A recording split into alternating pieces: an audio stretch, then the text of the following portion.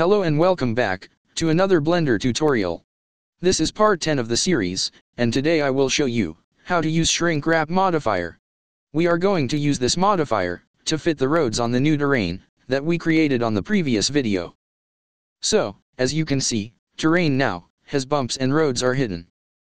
How to fix it? It's simple. Select the roads and go to Modifiers tab. Select Shrink Wrap, and use the picker to select the terrain.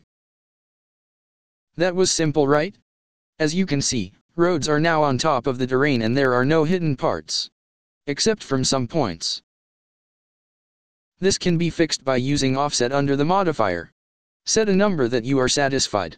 For me, 0.001 was great. Let's now increase the polygons of the terrain to have a better resolution. Add a subdivision surface modifier to it. Set view to 2 and apply it. Terrain is now smoother. But we need also to apply smooth shader to it. Take a closer look at that slopes. Everything is much better now. But still, we need to lower now all these extra polygons since it's too heavy. That's what Decimate Modifier does. It decreases the polygons by triangulating them. So, I found out for me, that there is no need of extra polygons and I decreased them to 0.1. Let's also remove all the underwater polygons. Go to Edit mode and press C for circle select and select all that polygons and delete them. Since it is a boring process, I will speed the time here.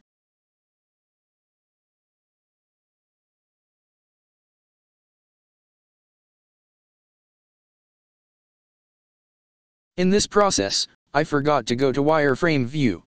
The result was do not select some polygons, so I got back and start once again. Now, we have a smooth terrain with low polygons. Time also, to texture our terrain to give it a better look. Let's split to a new window for UV unwrap. Don't make the same mistake as me. I forgot to mark any seams so, Smart UV project did not work as I wanted. I also tried to pack islands to fill the space in UV editor, but I finally went with UV unwrap method.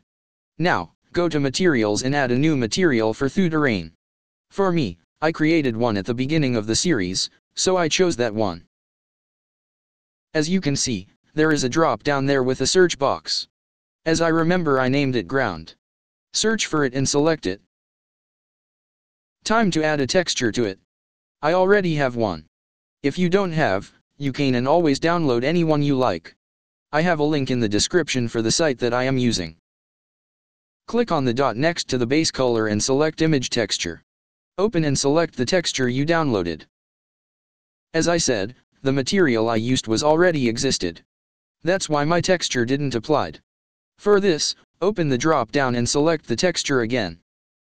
Now, go to edit mode and from the UV window, press A to select all and scale as many times you like until you have the desired size. I think it looks okay for now. We can always go back and create a proper texture for it when we have some time. This is how it looks now from camera view. This is the end of part 10. Thanks for watching. And if you liked the video, please hit that like button. And don't forget to subscribe. See you soon.